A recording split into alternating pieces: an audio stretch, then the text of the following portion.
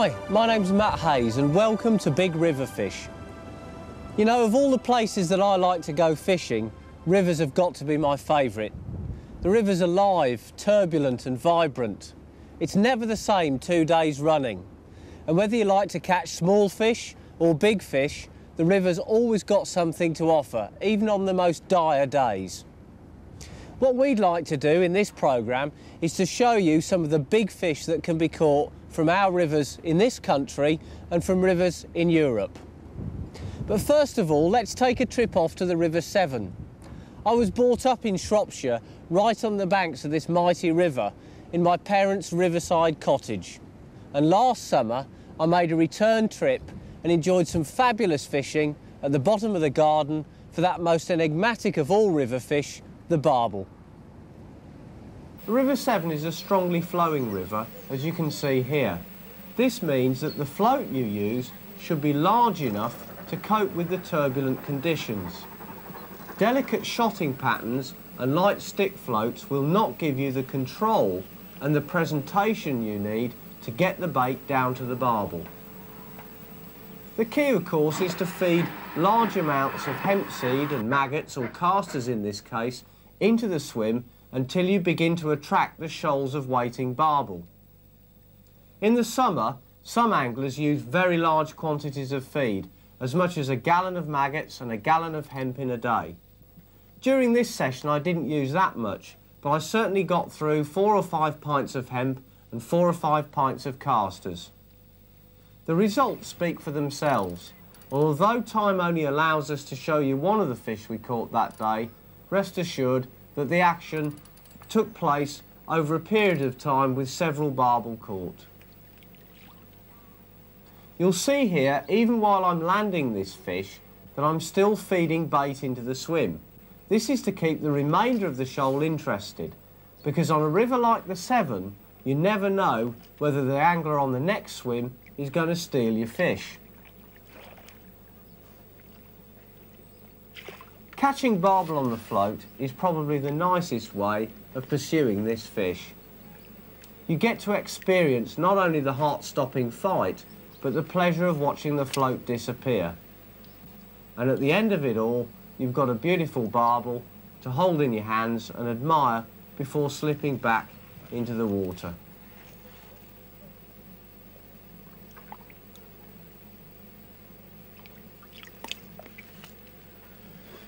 The tip wrenches over and the corks begin to strain underneath your arm.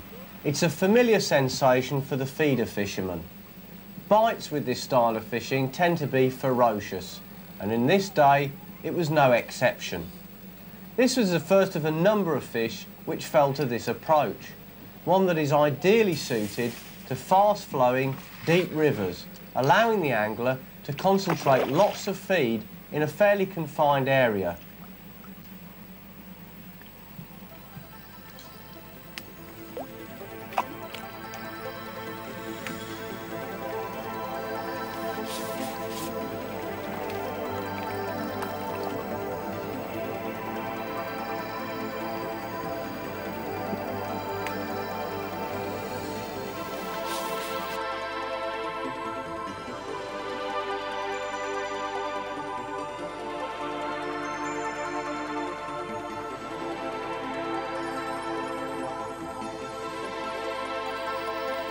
Bites when feeder fishing are pretty unmistakable, but one thing you should look out for is twitching on the tip prior to that telltale wrench.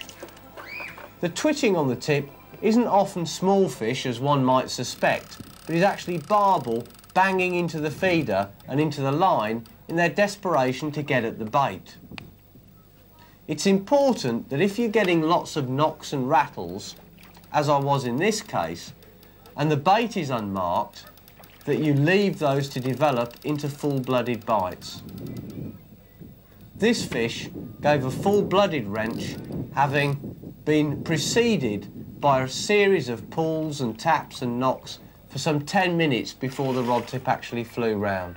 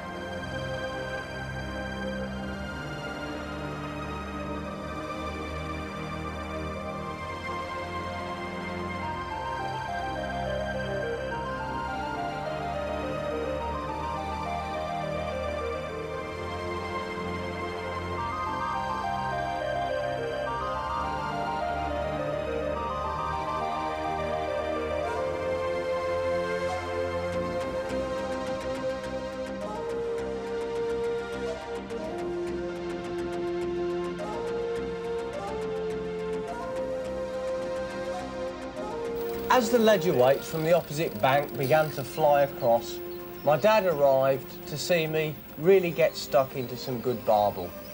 A switch to the feeder ensured that I managed to keep the fish in front of me and not pinched by the tremendous number of anglers that was building up on the far bank. There were whole families fishing there. But on a magic day like this, when the fish are in front of you, it's a tremendous feeling to walk away from the river with it getting dark at about 4:30 in the evening, knowing that you've had the very best in barbel fishing.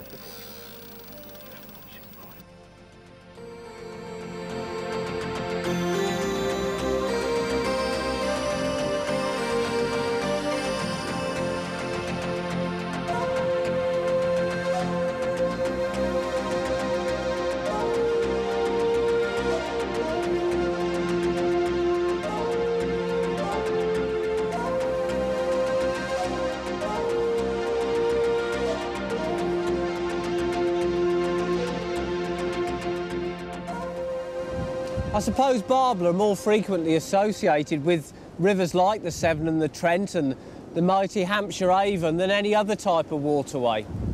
But I can assure you that barbel can be found in surprisingly small streams. And when you do find them in very snaggy areas, you've got to employ hit and hold tactics. Nowadays, I live in Buckinghamshire, and my local river, the Great Ouse, is a typical small barbel river.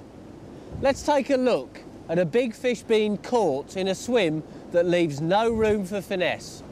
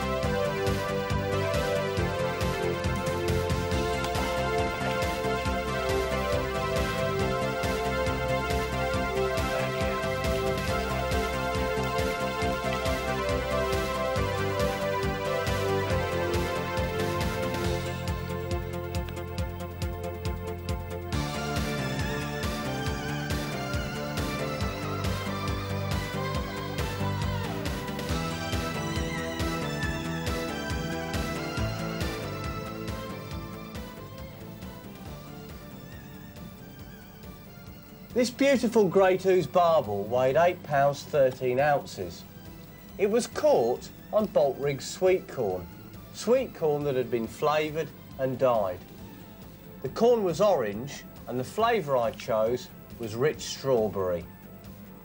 I've no doubt that on the day this fish would not have looked at normal sweet corn.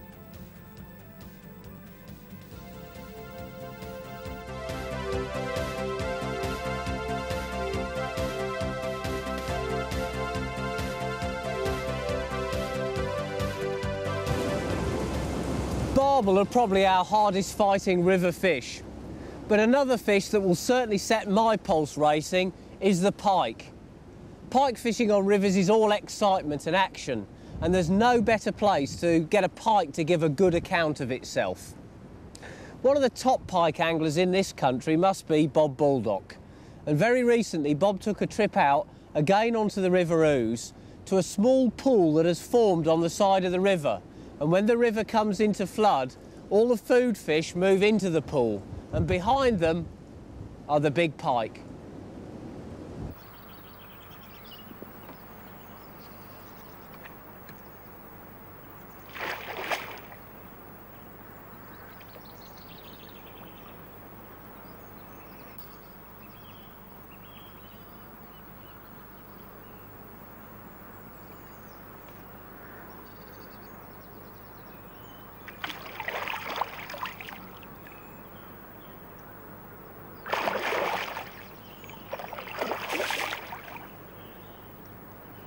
in this sequence we're at the river pool as it's flooded, and the fishing goes very well. There is a few mishaps. I got quite a large pike which I put in the sack so we could photograph it on the bank, and when we returned to the bank to photograph, it had gone, and unfortunately I didn't get the weight, but it's a fish close to 20 pounds.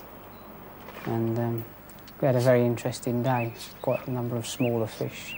That sounds like the pike swam off with the sack. I've got to ask you that, because I think that's what people will be thinking. Is that what actually happened? No, what happened was that, because I was so excited, I unhooked the pike in the boat and then popped it into the sack and tied the sack to the side of the boat, but unfortunately it didn't do the sack up properly, and we carried on for a little longer fishing, and then we decided we'd go in to photograph the fish. And when we got in, we had the sack but no fish.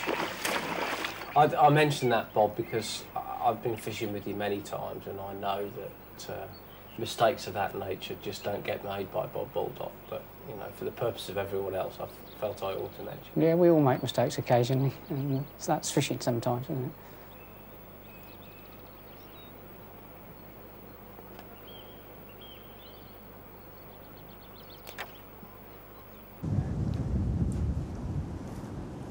Well, Bob made that look pretty simple, both playing that fish and unhooking it. But it's not really that easy. When you're unhooking pike, you've got to take a lot of care. A, to avoid a lacerated hand, and B, to make sure this fish, which looks so fearsome, but is really quite gentle and delicate, isn't damaged.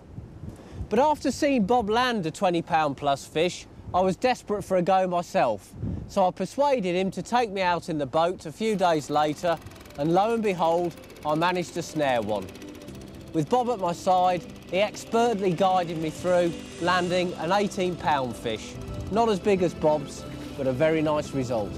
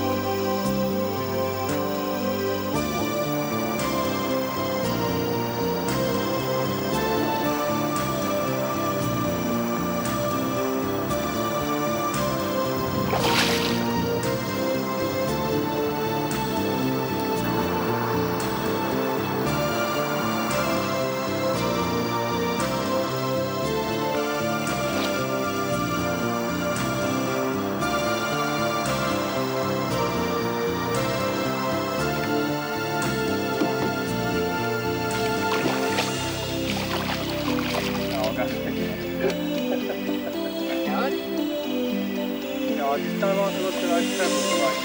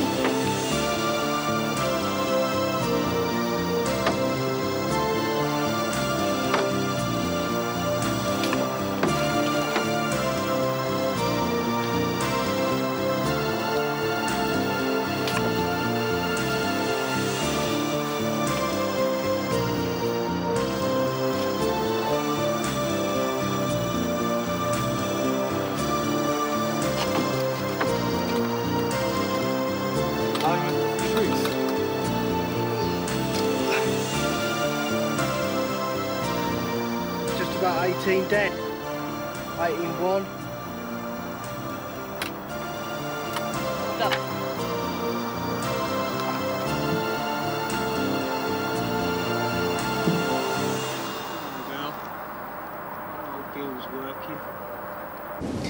Let's turn now to another famous predator angler, Ray Armstrong. Ray holds the current British record for zander, but he's also very fond of pike fishing. We joined Ray recently on a trip to the River Severn, where he managed to get to grips with some pike from this mighty river.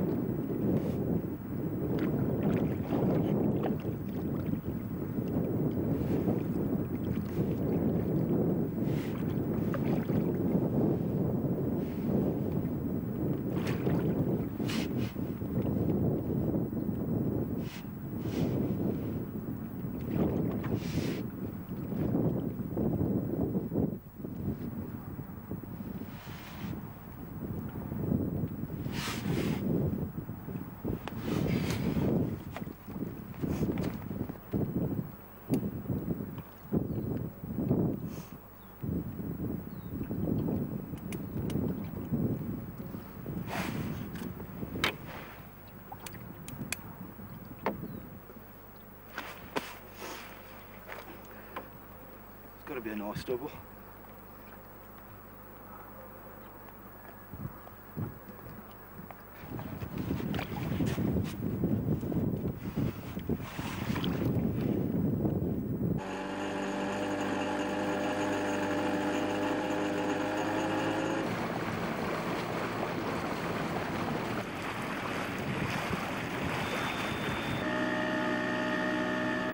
Come up with a lot of rapid.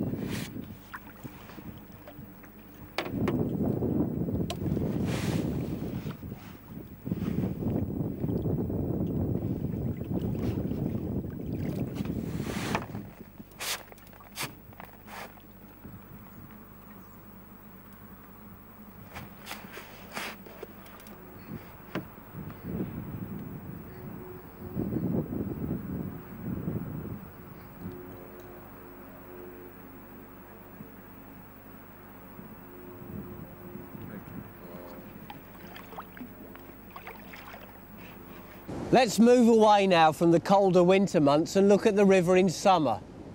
One of my favourite summer fish is the bream, a fish more fond of gently and sedately flowing currents. The River Ouse in Buckinghamshire near my home holds some good shoals of bream, and the particular stretch you're going to see contains fish to over 10 pounds in weight. The bream fishing there in the summer can be really spectacular, as myself and my father proved a few short months ago. Just like the crab trees, we're going to use float tactics for these bream, laying baits on the bottom of the river in the deep, steady flow. The bait's cast out, and I'm using strong tackle here, strong line, because you can see that I'm fishing over a very dense weed bed, and I don't want to lose any bream that I hook. The swim has been baited heavily with sweet corn and mashed bread. Let's see what happens.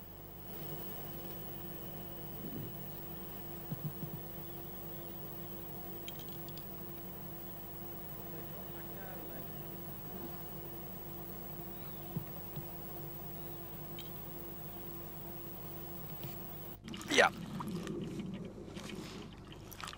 I've got a fish on here. I've got to hold it very, very hard out of the cabbages. This is really strong gear, and there's just absolutely no room for finesse whatsoever. This is not exactly purist stuff, but believe me, there's just no way we'd get the fish out if we didn't use these real hit and hold tactics. Oh,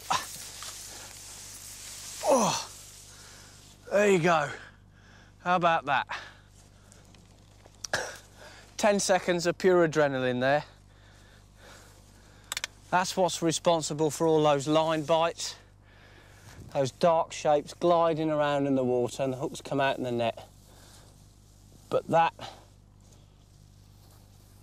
is a perfect river bream. Not slimy, beautiful and bronze and gold. You can't really mistake bream for anything else, certainly not when they're this size. This great big long annel fin, beautiful purple tail, this bronze and gold back. And what I find absolutely gorgeous about these river bream is this coloration round the gill cover here. It really is superb. That's a lovely fish, and I'm hoping that we'll get a few more of those, just like Crabtree did.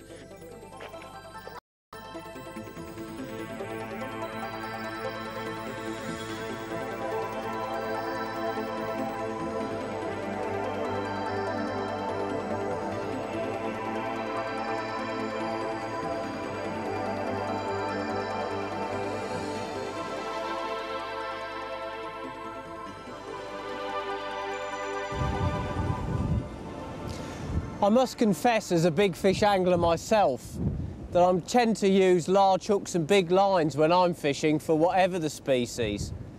But you don't always have to do that, and personally I learn an awful lot from some of the country's leading matchmen. One of the leading matchmen is none other than Dave Harrell. Dave's a superb river angler and an England international. Let's take a look at Dave's method for catching chub on light lines on the Warwickshire Avon near Evesham.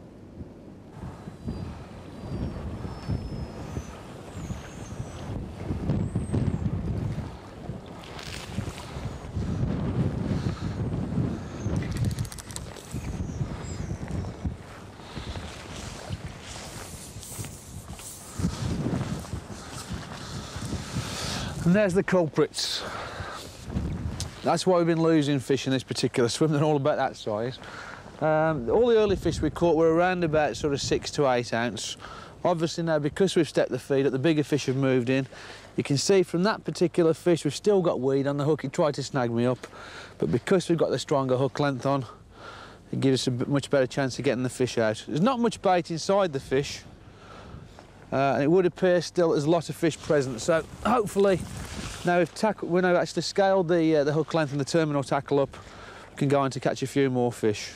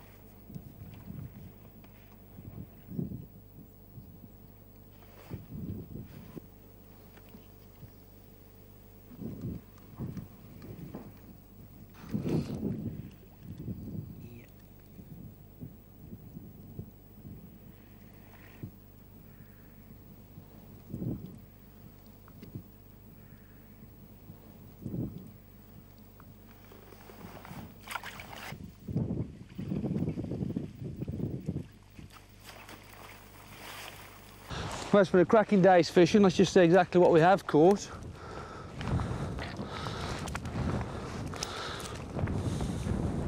Some of these better fish, I feel certain that I wouldn't have got them out without the heavier tackle.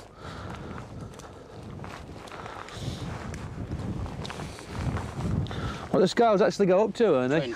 20 pounds. I'll try it at that. Yeah.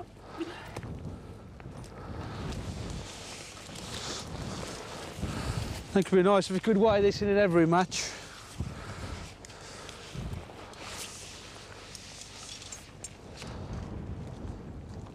Dead on. 8, 12, 14, 15 pound. 15 dead pound. So,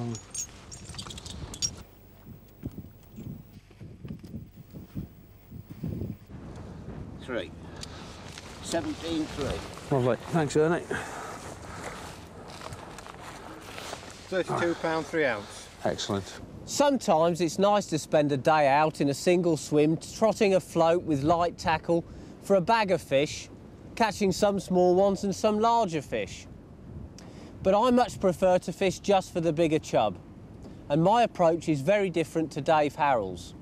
I like to get on a small, intimate river and drop large baits on heavy tackle into tiny nooks and crannies all the way along its length. I rely on stealth, concealment and mobility, and I catch an awful lot of big chub that way, as this next sequence shows.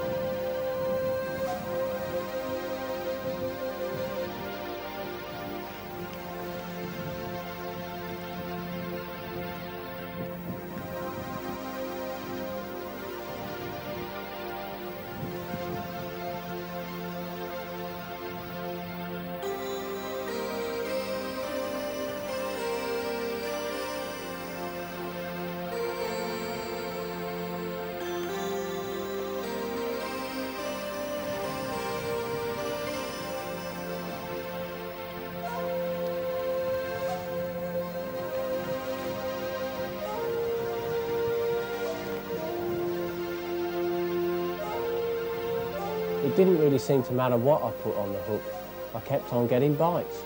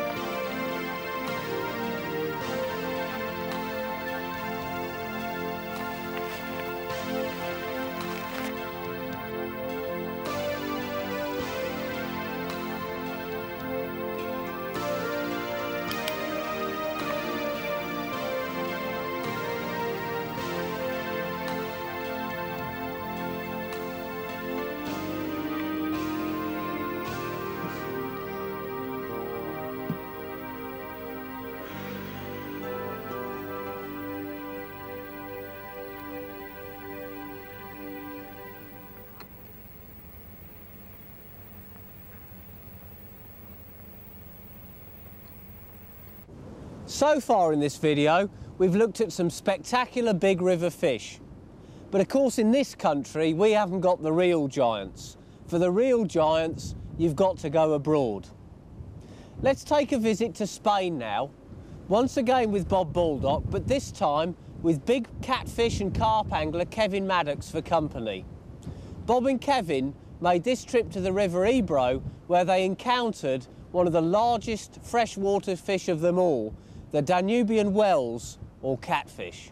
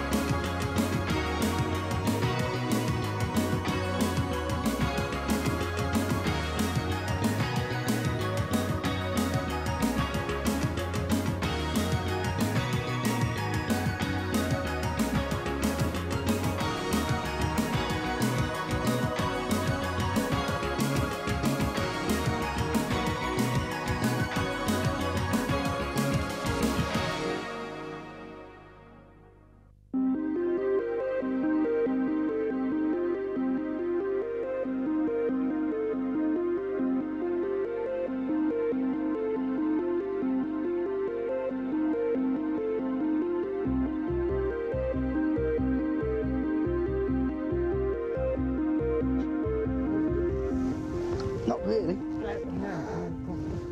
That is a big fish. Right, I'm going to go up the bank. Yeah, I don't think you'll be able to go fully. Oh. Right, are we going to do this in one swoop? Yeah. Right. Yeah. That's a big fish, mate. Well done.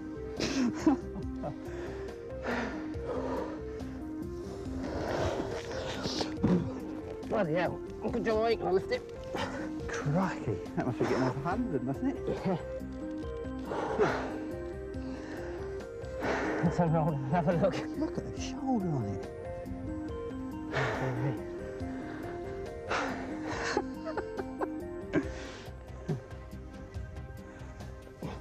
Let's get the hook out. Look at that, mate.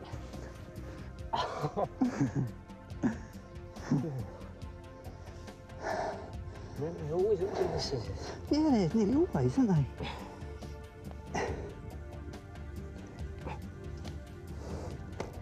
Wow.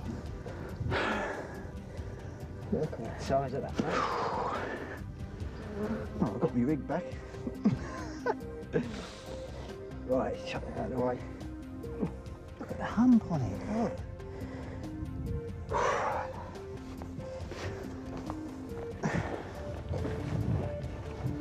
I've already dunked with this, and I've zeroed the scales. Right. We roll him in, he's not going to fit in this. Honey? Well, he'll have to be killed slightly. Right. Hang on, let me get hold of his chin. I might lift him a little bit.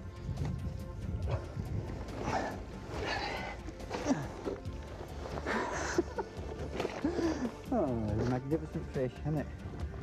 Look at his carrying. He fought well. You'll have to size it. Oh, sorry, that's, you're going to have to lift. I'm already knackered already.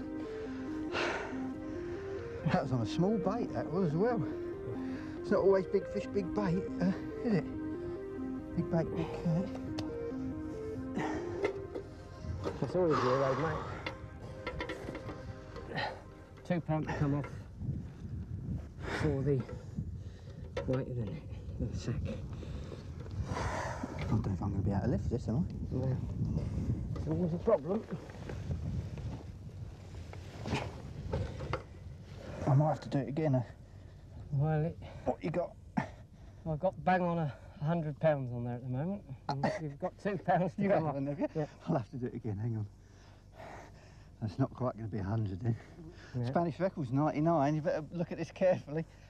Yeah, I'm afraid you got. Yeah, unfortunately, you're not going to get that, mate. You're going to get 98 though. Yeah, just slightly under the 100.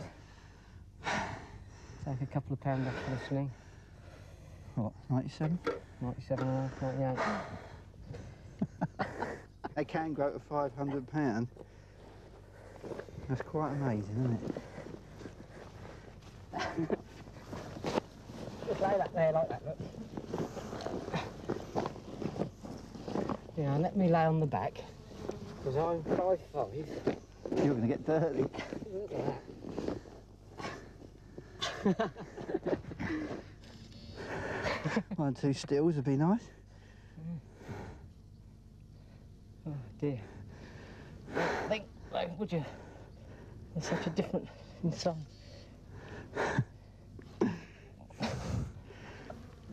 Yeah. Got it.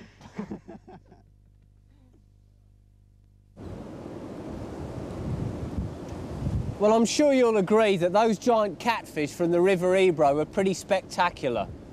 But spectacular fishing is available in this country too, on all of our rivers. They don't have to be big.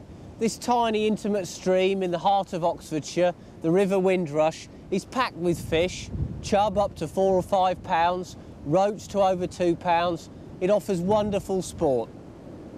I'm afraid that this video is coming to a close. I haven't done much good in this spot, but that's the great thing about river fishing. I'll say goodbye for now, and I'll look forward to moving just around the corner where there's sure to be a few fish lurking. Good fishing.